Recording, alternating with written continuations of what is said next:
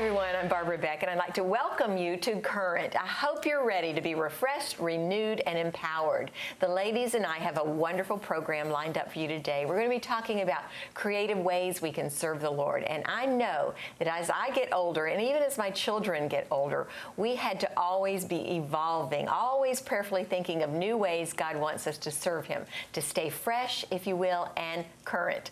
Part of our serving is based on what skills God gives us, but part of it is based on just listening to His voice and answering the call to serve wherever He sends us. So let's see how the current ladies and their families have responded to God's call to do good works and to serve. Welcome, ladies. Hello. Glad to have everybody here today. You know, it seems like sometimes we talk about this subject a lot, but it's an important subject to be talking about, ways to serve.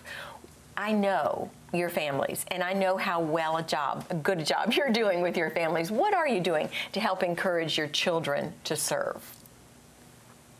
Well, you know, we've had our good friend Courtney DeFeo, who has since moved to Texas, but she's been on the show a number of times. And so I was talking with her, wanting to talk to her because she has a heart for service, and she really has a heart to involve kids in service. And she's the one, if you remember a few years ago, who talked about the Light 'em Up impacts. She really pushed hard, you know, just anywhere you are to say thank you to anyone that you encounter, whether it's putting Gatorades on top of your trash can, leaving dollar bills stuffed in the dollar store so that a child or an adult walks by and sees a dollar clipped to something in the dollar store. Just a surprise, just little things that, and they would also pick up water bottles and drive around to construction sites and hand them out. You know, just little things that don't cost a lot of money, but that are instilling service into. So are you doing some of this? Well, she's got a new summer endeavor. So she has a summer booklet that she puts out that's on her website. And it's Courtney DeFeo. But she has and she would love for us to look at it because it's got great ideas for families. But she has a new one coming out that's like family roulette. And you play a game of roulette at the dinner table each night, and it, I guess, based on, we'll have to go online and read, but it brings families together to play games to figure out new ways to serve. And I love that. She's always thinking of good ways to serve, and it brings fun to service. Thank you for telling us that stuff, because it's so good for us moms who are so busy in life. We want our kids to be out serving, just to get those little neat nuggets. I always tell my husband, when you want to know something, just go ask another mom. I don't need a therapist, I need another mother. But it is true. But you know, the Bible says the greatest amongst you is the servant of all. And you know, I've been in ministry all my life. My daddy was a preacher, and I've just done ministry all my life. And we had a saying growing up that says we get in ministry to serve and we end up having servants. And so for me, all my life, it's been ingrained in me that you are the servant. You are the servant. Don't leave your first love, Carolyn. And I went through a really big bout of depression in my life. And it's funny that part of my healing of my depression and my anxiety was getting outside of myself and reaching back out to others and doing my first love. And it's so funny that sometimes when we get out, we get with other people, we realize, man, my life really isn't that bad. And it gets us off of that self-pity, and it gets us off, and just getting out and serving others. And you know, I tell people sometimes you can't maybe go into other countries, right? Or you can't do those things that we all love to do, but it's those little things of, sometimes I just take a meal over to my neighbors. No reason at all. Wish I was your neighbor. I know. And I live on 3-1. Give her my address. Listen, I love the idea of the dollars in the dollar store. Yeah, it's great. Now, you know, you just gave me a new tip. Yeah, me too. But sharing it was, I love that idea. Because you always have kids that are out with their parents, and the parents may not have enough money to be able to buy the kids a treat. And for some little child to find a dollar bill in the dollar store and can buy that box of candy or that treat that they want, that's magnificent. She's also done quarters in the bottoms of like the quarter machines, the quarter candy machines. Vending machines. The vending. Yeah.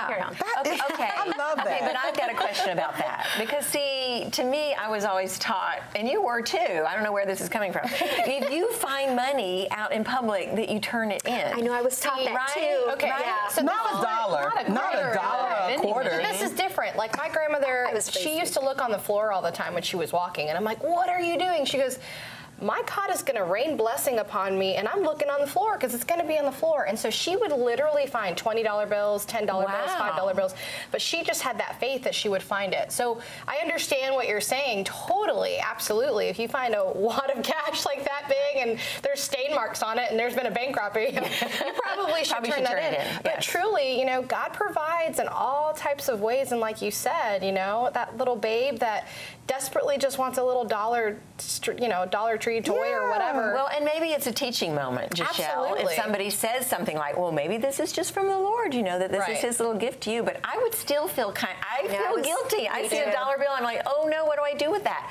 I mean, maybe I would spend it. I probably would, because I wouldn't know what to do with it. But I think it needs to be a teaching moment. Can I tell you, though, my dad, growing up, we didn't learn this about my father till after he passed away. But we started having people come up to us and say, you know, we just need to let you know that we were walking around the grocery store one day, because we come from a real small town, and your father came over to the other aisle and said, God just put it on my heart that I'm supposed to give you $25. Wow. Love it. And they said, your dad didn't know that we were walking around that store trying to figure out, I want to cry, what we could get for the $5 that we had.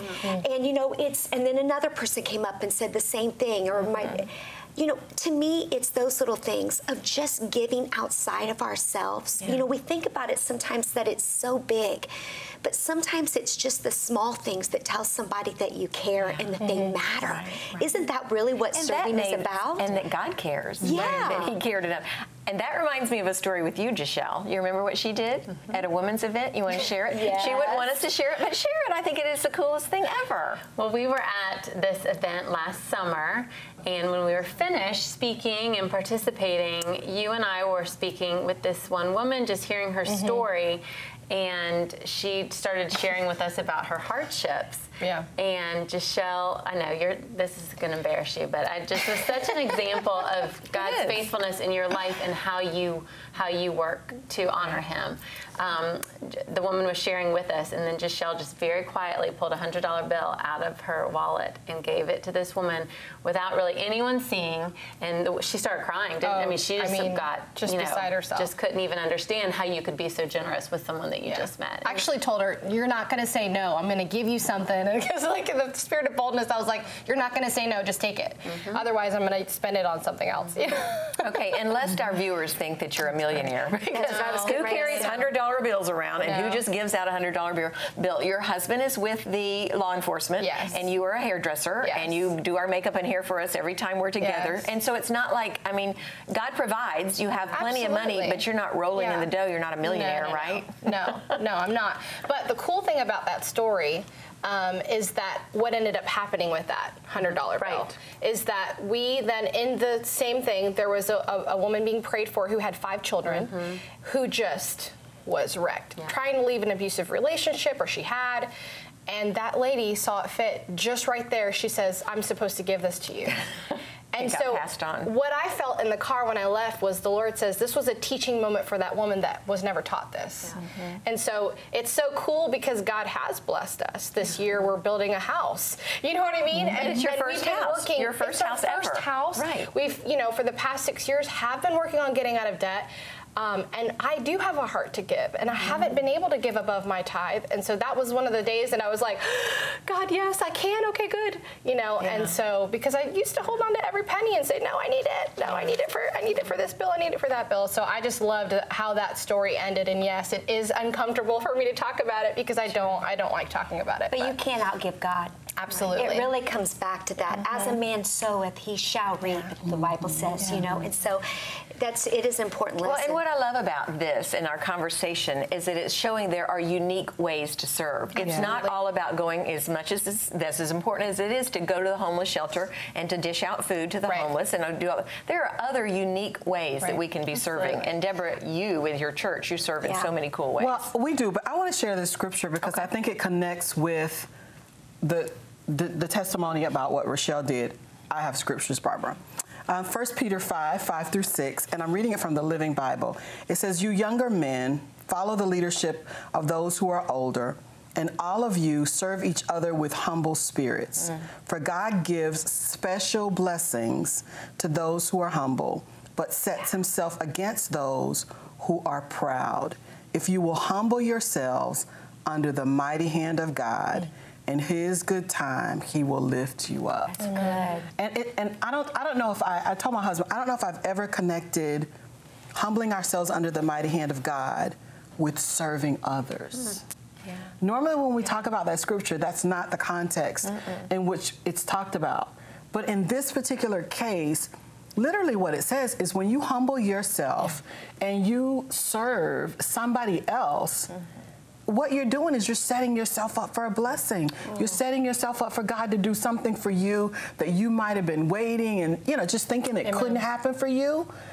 You being able to get this home, I have to believe that it is a direct correlation with your heart posture towards others and your desire. Even though you didn't have it to give, you had the desire to be able to give and to bless others. And so as a result, God honored that. And I just think that is so neat how God, how He does those things, even when we're not thinking about it. Well, yeah, Barbara, we do a lot of things at my church, but let me tell you, this is the funny thing. Right now, we're in the midst of a renovation project at the gym at Frontline Outreach. It's a big deal. Every Friday night for I don't know how long, we've had about 75 to 100 guys, young kids, in the gym, open gym for basketball. The gym was a mess, okay? The building's 50 years old. The gym needed to be renovated. Gym is being renovated. My sons have become so just taken with this gym.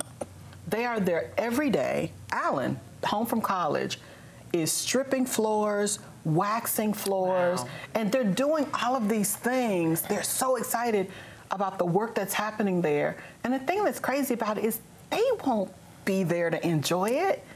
It'll be nice and clean, nice and fresh, newly built for the kids that will enjoy it in the fall. Exactly. That's amazing to me. And to watch their excitement over it just makes me so happy. They're sending me pictures and every step of the way. So my question to you, Deborah, is where did they get this heart to serve?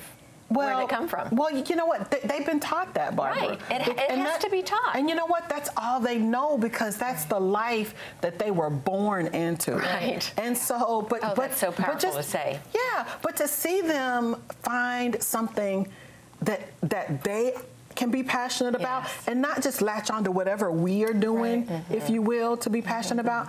It's been the most amazing thing. They're sending pictures and videos, and I'm trying to work, and my phone is beeping, and I'm thinking, I don't care. It's a gym. Do you think I care about them waxing the floor? Exactly. But who knows in 5 years if they're not building a church in another country? Maybe it starts with an H. Yeah. Yeah. But it's just been great. And this is how they're spending their summer. Yeah. So it's been amazing. That's great. That's so neat. I love that you said that they were born into it. And if we get any other message from this time together, I think it is real important for us to know that our kids need us. They need, and our grandkids, to teach them what's right to do, to teach them ways and strategies and that are unique to them. Everybody doesn't serve the same way. I mean, everybody to have the same passions. We just need to be looking for it. But as the spiritual leaders in our households, let's make sure our kids are born into this and have that passion and desire to serve. Right. Other ways that your kids have been serving? Well, we were born into it. Jesus true. came to serve and not to be served. Exactly. He came and was born in a manger when he sure could have been born in the throne of all thrones. Not only that, before he was crucified, he rode in on a donkey. So, if we really want to be real here, we have been born into it, period. And so that is where, like you said, it's a culture, her church, that's how we serve. That's, our God who lives in heaven. That's the culture that he wants for us. I've got a scripture, Joshua 22:5, because it really hit me hard when we were talking about service, is sometimes it's just serving Christ. That's how I look at it, is I serve others because I serve Christ. And it says, only be careful to observe the commandment in the law that Moses, the servant of the Lord, commanded you, to love the Lord your God and to walk in all his ways and to keep his commandments and to cling to him and to serve him with all your heart and with all your soul. And I think that's so powerful to me about clinging to Christ, because when we cling to Christ, we cling to what matters to Him, what's important to Him, and then we serve Him, not our flesh, not our desires, not our wants, or the things that puff us up, but the things that glorify Him, because we love Him. And I just think that's powerful. And I think there are days that you don't feel like serving. Absolutely. You may not feel like serving your husband. You may not feel like serving your children. There are days that I don't like serving a 94-year-old mother. I hope and pray she's not watching this right now. But there are days that I just don't feel like it. And when I remember, Carolyn, what you're talking about, whatever you do unto the least of these, my brethren, you're doing it unto me. And I have to really check myself and say, it's not about serving my mom. You know, it's about serving Jesus. Yes, I'm doing that, but I'm doing it because of Jesus. And I think it's a form of worship.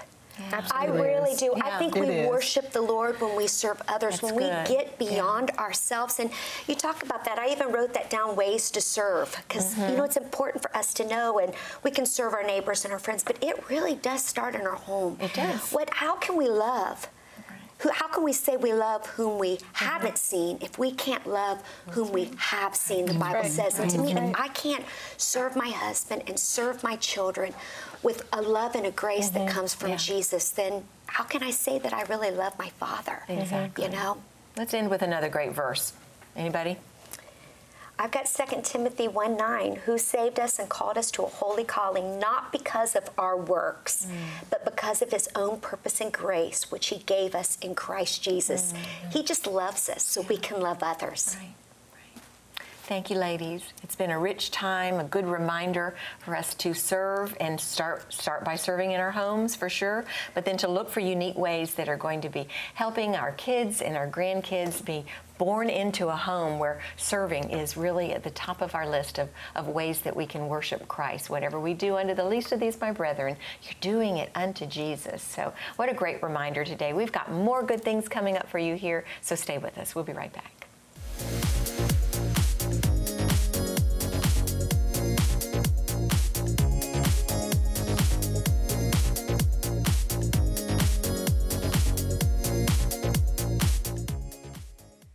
Sometimes called the mother of the Methodist Church, Susanna Wesley grew up in London's cultured society. Her minister father taught her right alongside of his sons, which was a rare and impressive education given to a woman back then. At 19, Susanna married a country pastor. What a shock. Wow, to go from cultural center of London to some farmhouse out in the boonies. It might not have been the end of the world, but I bet you could have seen it from their front porch. Susanna herself had 19 children. Her husband was frequently absent, sometimes for years. But Susanna was determined to educate each of the kids. A 6-hour-a-day homeschooling program began at the age of 5. Each child was expected to learn the alphabet in a week, and almost all of them did. For years, Susanna patiently, rhythmically taught mathematics, finance, English, Hebrew, and French. And due to the questionable teachings of an interim pastor, Susanna even started holding Sunday afternoon Bible study in her kitchen. Soon, a lot of the local parishioners were asking to sit in alongside the kids, and before long, more were participating in Susanna's Kitchen Society than were attending church services. So you can imagine the political shock and envy of the clergy there. When they asked her to stop, Susanna replied, "You know, we need to care less about the appearance to man and more about advancing the glory of God and the salvation of souls. God's presence isn't confined to a church building. He's available in my kitchen too." Her children saw her practice what she preached. Every morning, they'd see Mama with her apron thrown over her head, and they knew not to disturb her. It meant that she was spending personal time with the great teacher, Jesus. Susanna's son, Charles, is known for having written over 8,000 hymns, hymns like Hark the Herald Angels Sing. Her son, John, and brother Charles, and their friend George Whitefield founded the Methodist Church, largely based on those practical lessons shared around Susanna's kitchen table. The results? Immeasurable. Susanna Wesley's in the great cloud of witnesses surrounding us. She teaches us that our time with the Lord isn't supposed to stay in a prayer closet or under an apron. It's to be walked out in our kitchens and the world around us. Thank you, Lord, for mothers who love us more fully because they love you first.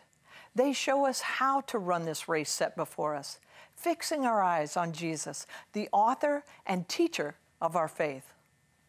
Oops, prayer time. Got any requests?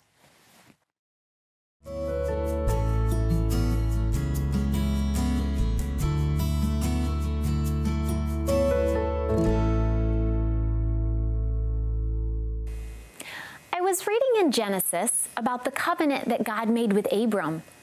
Once he tells him that his new name will be Abraham and Sarai's name will be Sarah, and it's time to expect Isaac, even though they're in their 90s, God gives Abraham one more little tidbit of instruction: circumcision. God tells Abraham that he and all of his descendants must now be circumcised. He instructs him to make sure that the newborn babies are all circumcised, but not just the babies. That includes Abraham at 99 and Ishmael at 13 years old. Oh boy, right? This one really got my mind spinning. I thought, where is that kind of covenant today? For goodness sakes, I think about my own family. When I tell my kids I want them eating wheat bread and not white, they look at me like I just took away their rights to life, liberty, and the pursuit of happiness. When I say to people that my husband and I would rather our children marry as young adults, attend college with their wives, and pursue purity until marriage, then give in to the lie that they're going to do it anyways, people look at us like we have a third eye. When I say even on vacation, I get up very early in the morning to spend quiet time with God because He's my best friend, people just roll their eyes as if to say, really? But this is your one time to sleep in. Where's the kind of covenant-keeping discipline displayed in the book of Ruth that says, your people will be my people, your God, my God? Where's the kind of dedication to the things of God that we say to our children attending public school, honey, you talk about God, you lead others to God, all you want, and leave the separation of church and state thing to your teachers? Where's that kind of dedication and discipline? I pray that it's still right here on earth. I want my kids to do hard things. I want them to walk narrow paths. I want them to choose life and the things of God over anything that this dark world has to offer them. I want us to be the weird people that do things a little different because we want to please God. I pray that we can start to see a revival for the kingdom of God like we've never seen before. I pray that believers start acting like disciples who have a calling from God to preach the good news to the entire world. I pray that modern-day Christ followers remember that what our ancestors had to endure to give us the sort of rights that we take for granted daily. I pray for revival, a revival of covenants, covenants of marriage and covenants of parenting. I pray that parents get some God-given courage to be their children's parents and not just be their friends. Our kids have enough friends. They need parents. I pray for the church to start looking like the bride of Christ and not so much like Bridezilla. As we begin to love each other as brothers and sisters and we display unity no matter what church building you worship in. I want to see people baptized, Bible studies full, women choosing to submit to their husbands, and husbands loving their wives like Christ loved the church. Yes, I want to see revival. It's what my heart beats for. I want to see full church buildings with every seat taken in the sanctuary, since every seat represents a soul. I'm fired up to see covenants renewed, people's minds renewed, and the bride of Christ watching and ready for the return of Christ. I want to see families standing up and saying, as for me and my house, we will serve the Lord. I'm excited, y'all. I'm excited about Jesus. I'm excited about God's word. I'm excited about heaven. I don't know, maybe I've just had too much coffee. I'm Mo Midlow with Unforsaken Women. For more on renewing your mind in the Word of God, visit us at Unforsaken Women or check out our website, unforsakenministries.com.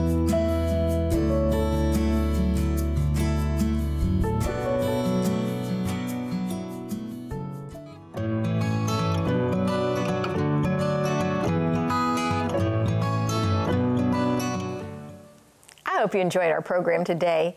I know that when I observe others' lives and how they are faithfully serving, I get inspired to do more. Sometimes I get convicted that my little life is not doing enough. In fact, just the other day, my husband and I were on a walk. We were talking about superstars in the kingdom that we've known and admired who have really gone above and beyond in terms of serving.